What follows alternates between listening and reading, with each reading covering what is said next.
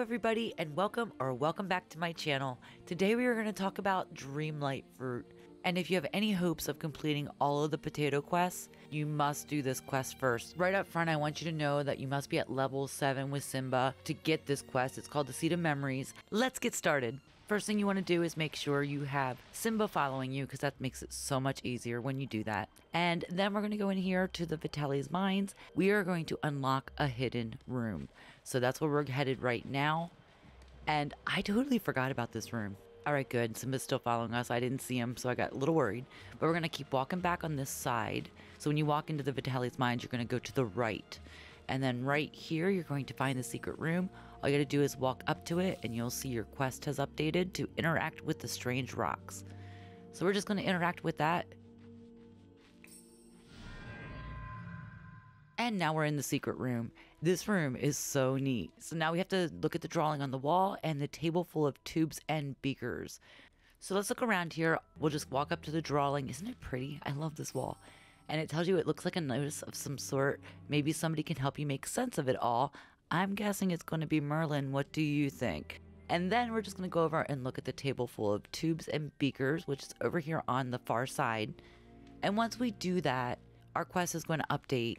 And it says a complicated tangle of tubes and beakers takes up most of the table. You notice there is still some room in 2 places to add something else. You're not sure what. And obviously your quest has just changed to go talk to Merlin about what you saw. So let's head down there. Fortunately, it wasn't difficult to find Merlin. He was at his house, so I didn't have to chase him. And if you have other quests open with Merlin, you want to pick the Seed of Memories.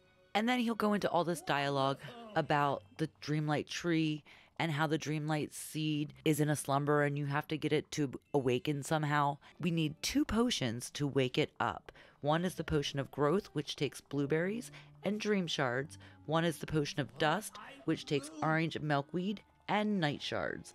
And of course you need an empty vial for both. And just a side note, you do not need to have these items on you. They just have to be in your inventory. Let's go ahead over to our crafting table and let's craft these 2 potions and then take them back up to the herbalist room or the hidden room and see what we get. All right, here we are. I'm ready to make my potions. I have all of my ingredients. Basically, if you don't have the ingredients yet, the blueberries are found in the Forest of Valor unless you've moved those little bushes. Dream shards and night shards can be found just about anywhere, mainly digging for me. That's how I get them. And the orange milkweed for the potion of dust, you get that down in the Glade of Trust. And the empty vials, you can buy them from Kristoff's stall, or you can just craft them. It's up to you. Our potions are ready. Let's head back up to the herbalist room. And here we are. All we have to do is walk up to the table, interact, and place our potions. And once we've placed our potions, we will get a Dreamlight seed. And then we will pick that seed up, and we will go give it to Simba. And then Simba gives us a little story about, of course, there's always a story, guys, you know that. Simba will give us a little story about all of the Dreamlight seeds and how we had trees and all that good stuff, and that it was his role to watch over it. And obviously, you know, Simba did a good job, right up until the forgetting. You know he did. I love Simba. And then we're just going to go ahead and follow him over to the Sunlit Plateau. And from what I can tell, there's really no right or wrong place to put the seed as long as you bury it pretty much between that walkway up to the Forgotten Lands and that little pond. You should be good because the tree's going to grow where it wants to. So wherever you plant it, it's going to grow probably closer to the Forgotten Lands, but it's fine. It's fine wherever it goes, as long as it's between there. So we're going to go ahead and plant this, and then I am going to speed this up because I think it takes a few days for this thing to grow, and I am not willing to wait. So we're going to go ahead and dig our hole. We're going to plant our seeds, and then we're going to go make our miracle growth elixir, and we're going to put it on our watering can so we can finally get a Dreamlight tree in our valley, because I have been dying to get this. I've just been waiting to do the video first. All we got to do now is use that miracle elixir on our watering can. We're just going to quick water that, and you'll see here it just grows right into a tree immediately. And now we have our Dreamlight fruit, and of course we have to go through the whole dialogue with Simba and Scar, but we are not going to go through that here because I not only wanted to show you how to get your first Dreamlight tree, I want to show you how to get the last 3. You get a total of 4. We're going to go through that right now. This is your bonus content. Our bonus content starts and ends with the level 10 quest with Simba. And now he wants to take a closer look at the Dreamlight fruit. I want to warn you about this quest. You're going to want to have 4 Dreamlight Fruit on you. Just remember, you only have 1 tree at this point, and it only gives you 3 Dreamlight Fruit every 24 hours. It's a long time to wait, so I want to give you a heads up if you have not done this quest yet. Make sure you have 4 on you. And once you have all 4 of these little Dreamlight Fruits on you, we can now start the Dreamlight Grove quest. And this is your final quest for Simba. Let's get this started. We're going to just do a quick little walkthrough. And right off the bat, we're going to give 1 of our Dreamlight Fruit right to Simba. And once we do that, we want to make sure we still have 3 left, okay? You need 3 left. I didn't do that, and I ended up having to wait 24 hours to finish this. So that's why I'm stressing that so much for you guys. And in this mini quest that we're going to do next, we have to go talk to Mother Gothel. So let's just jump right on over to her. She's going to tell us a few things that we need to do. She's going to give us she's just going to give us a book, and it's experiments on the Dreamlight Tree, volume 42. They actually gave it a volume, and we're going to have to read that in order to learn how to make the fertilizer, because that is what we got to do now so we can actually fertilize our fruit after we plant them. And to make the Dreamlight Tree fertilizer, we will need an empty vial. We'll need the fruit, of course, the Dreamlight Fruit, Vitalis crystals, purified night shards, and sunlit plateau water. And I already have all the ingredients, so I'm just going to take you up to the sunlit plateau and show you how to get that water. And once we're up here in the sunlit plateau, you're just going to look for the sparkly things in the water.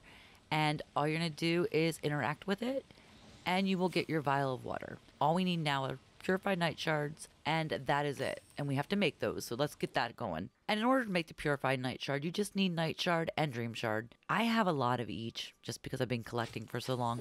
And once we have that, now we can make our Dreamlight Tree fertilizer, and then we're going to put it on our watering can and see what we get. So we're going to need Vitalis crystals, 5 of them. You need the sunlit plateau water, which we already have. 3 Dreamlight Fruit, actually. I have 5 now because I did wait till the next day to do this. Purified night shards 2, and an empty vial 1. All of this stuff can just be in your inventory. They do not have to be on you. And there we have it. We've got our Dreamlight Tree fertilizer. Now we just have to arm ourselves with our watering can and use our new fertilizer on it. And once we have our fertilizer on our new watering can, but the new fertilizer on our watering can, we're just going to go ahead and talk to Simba real quick, and he's going to give us our next task, which is to water 5 flowers in 3 different biomes. So we're going to go to Frosted Heights, we've got to go to the Forgotten Lands, and the Glade of Trust, and just water flowers. Let's go do that real quick. So we're in the Frosted Heights, and I've got all these flowers right here. Hey, and remember when these flowers didn't work? I really thought they were all red. I was apparently really wrong. But we're just going to water 5 of these, and yes, your watering can still waters more than 1, just like it would if you were gardening. And I've already done the Forgotten Lands and the Glade of Trust. I just wanted to show you how to water them real quick. I know it was a real simple task, but I wanted to show you anyway. So we're going to talk to Simba real quick, and we are going to follow him over to the plateau. And once we're at the plateau with Simba, he's going to go through a whole bunch of little dialogue about the new trees growing all over the valley. And pretty much this is it. We are done with the level 10 quest. It is pretty cool. I absolutely adore these trees. Let's go check them all out. He's going to go talk to Nala, and we're supposed to listen to him, but we're not going to do that here. You can do that on your own. So let's go see these new trees, and I'll show you what we can do with them. Now, I'm only going to use the one in the Glade of Trust to show you what we're going to do with these. They are growing in each of the other biomes that we planted them in, or that we watered flowers in the Forgotten Lands and the Frosted Heights. But we are going to move them all down here to the Glade of Trust because I want them all in one place, and I have a lot of room down here. And I just think they're so pretty. So all we have to do is go into our furniture mode and pick them up and move them just like we would any other furniture or item that we're putting down in our valley. And here's our completed tree move, if you want to call it that. I just think they're so pretty, and I would have moved the 4th one down here, but I like just having the 3, and they did fit on the camera perfectly, well, almost perfectly, and I knew a 4th one wouldn't, so I kind of left the other one up in the plateau because I do like that there. I'm going to find a good place for it, but I put the other 3 down here. These will be the 3 I'll pick from when I need some. And we do have great new recipes that came along with this. I'm not going to go over those here, but I will put them down in the description for you, so in case you wanted to make any of those, I'll tell you what you need to make each one, how much stamina you get, and how much they are to sell. Okay, well, if you guys found this video helpful, please give it a like and go ahead and subscribe to my channel. I really appreciate it. And I appreciate all of you who have already subscribed. Thank you so much. I guess I'll see you guys all next time. Have a great one. Bye.